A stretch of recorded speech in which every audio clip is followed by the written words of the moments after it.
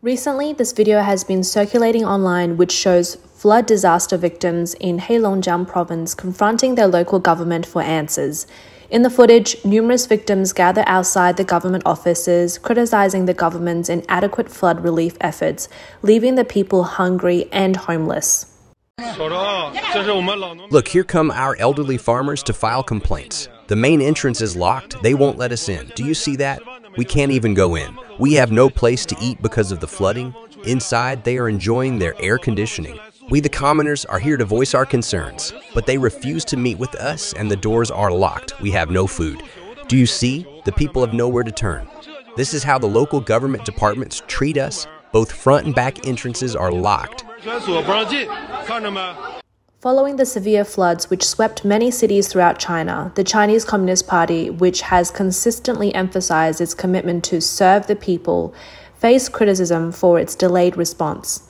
Contrary to expectations, there are reports of authorities appearing unresponsive to the urgent needs of the victims, with government departments closing their doors and leaving many feeling abandoned during their time of crisis. While widespread resentment swept across affected areas, the central government released statements claiming they had achieved, quote, significant success in flood prevention and disaster relief. Insiders have revealed that devastation across Heilongjiang province was even more severe than in Zhuozhou County. To prevent the truth from leaking out, the government restricted online information about the floods in Heilongjiang. On August 10th, an internet user captured aerial footage over the province, showing vast areas submerged underwater. Due to the combined impact of typhoons Doksuri and Khanun, extreme rainfall hit northeast China. This had led to flooding and geological disasters.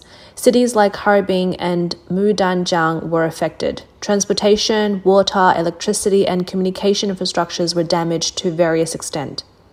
According to reports from state-run media, multiple rivers exceeded warning levels.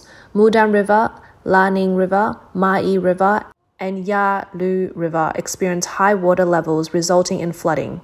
Over 370,000 people were affected in Heilongjiang, with a disaster-stricken crop area exceeding 637,000 acres. In total, 37 counties or districts were hit by the flood, with Wuchang City in Heilongjiang being most severely affected.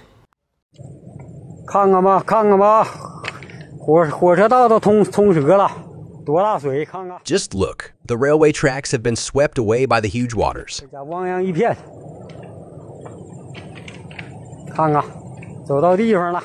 My goodness, it's a vast expanse of water everywhere.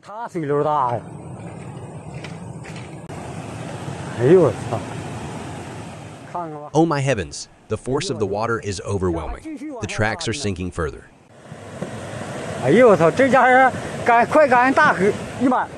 We can't go further. Run back. The ground could give way.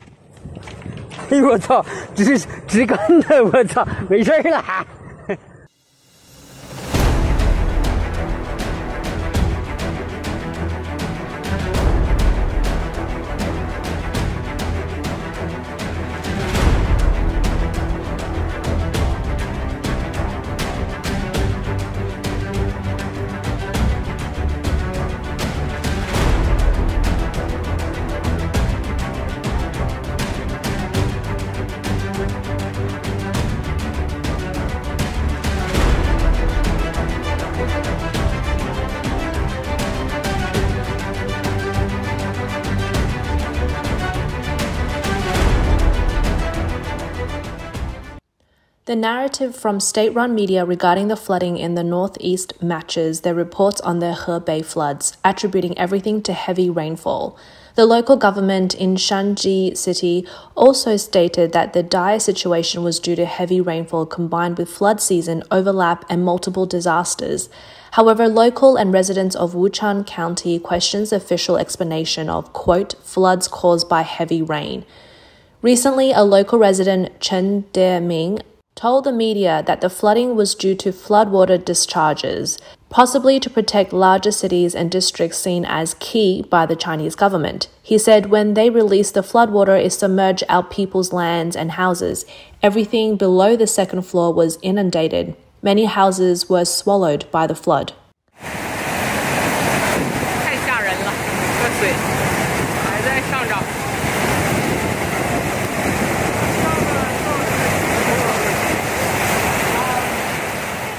Look at this flood, it's horrifying. The farmers' hard work has gone in vain. In just a month, we would have harvested. It's truly tragic. This year, the main rice-producing areas of Wuchang have all been affected to varying degrees. Not a single town among the 24 was spared.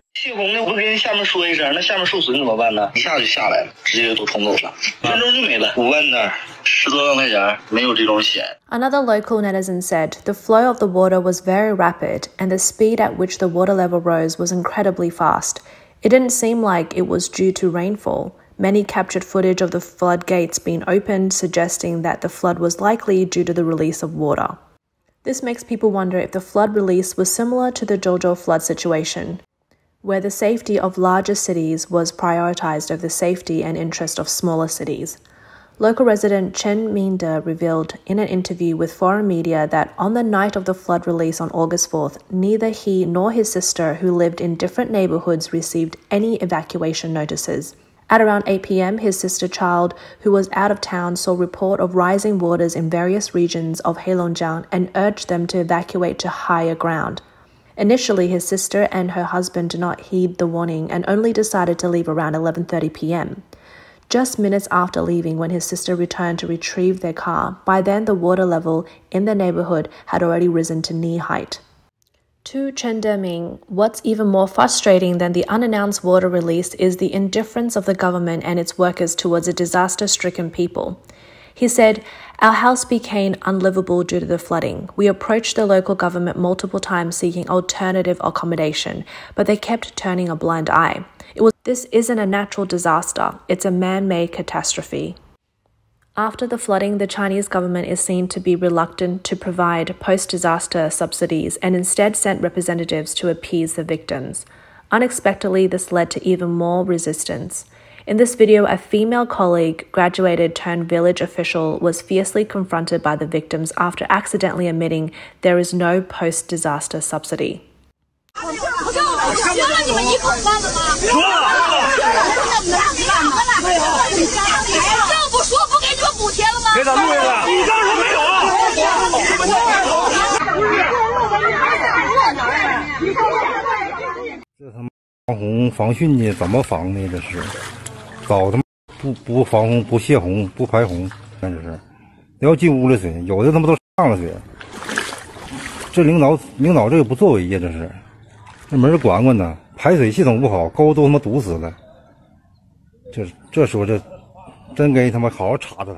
After the flood resides, the people will have to face the devastated fields. Houses are inundated, the government is indifferent, and even the staple food of survival has been washed away by the flood. Life for the flood victim is bound to be even more challenging than one could imagine. Before the flood, rice fields in many areas of Heilongjiang were blossoming. Just when they were about to harvest, the floodwaters engulfed everything, turning their hard work to nothing.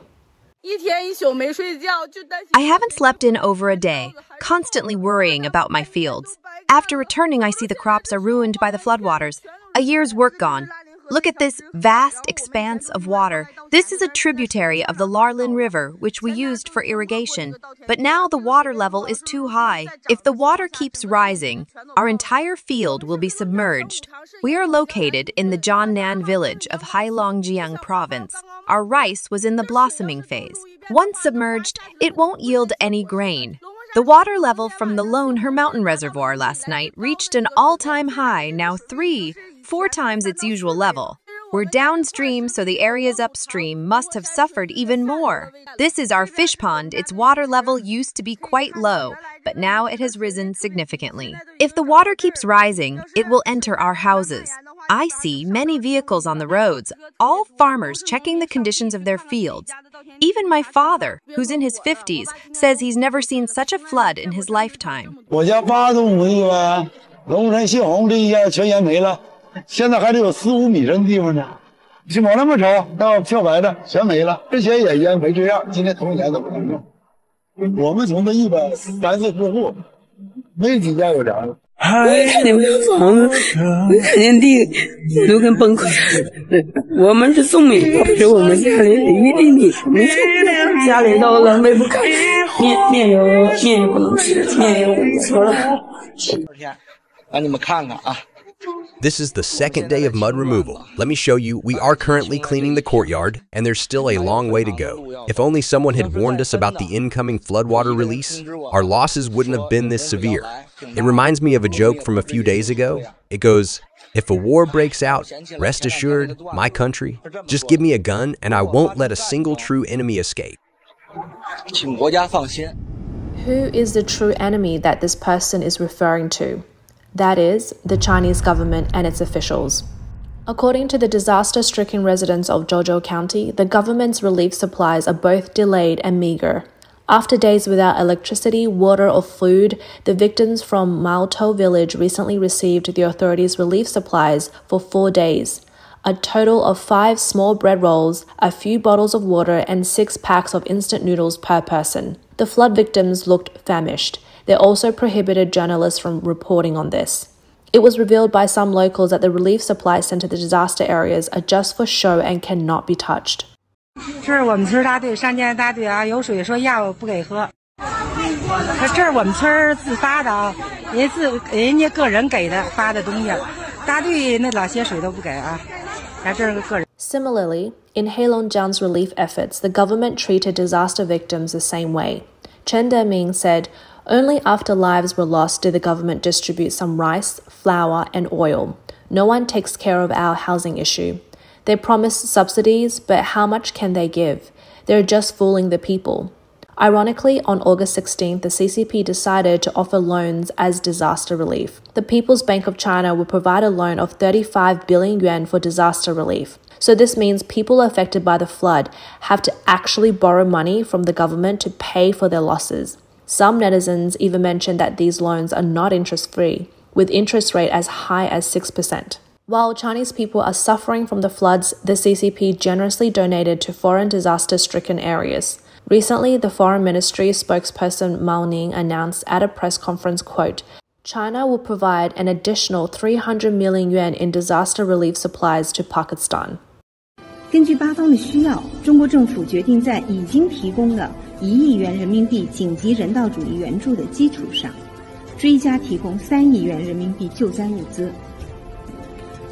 中方已经紧急筹措了200吨蔬菜，将通过卡拉昆仑公路尽快交运巴方。With floods occurring frequently throughout China and the disaster situation worsening, there are increasing reports of protests from the affected areas.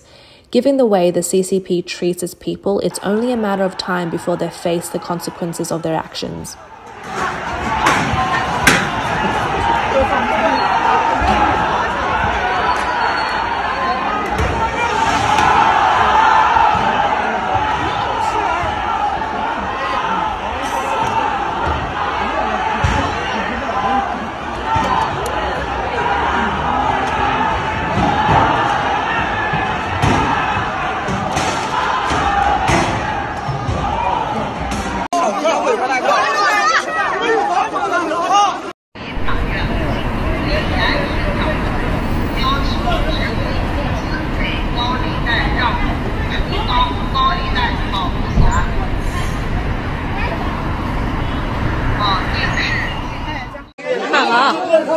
看大卡车石料来了，要堵口子，地没了，再来淹堵口子，淹房子，老百姓急眼了啊，别样了，一筐儿。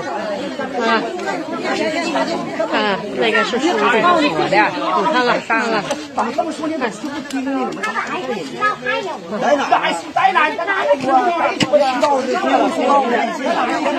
谁别说，我听我说啊，我是代表政府来的啊。现在我跟你说一个实话，这些料必须拿，你谁挡不住？你因为啥？他是为了建造啊，也不是为了钱的看看。所有这人赶紧给撤。要是出了钱，你找我，我代表政府，当了政府，我硬给进监狱都行。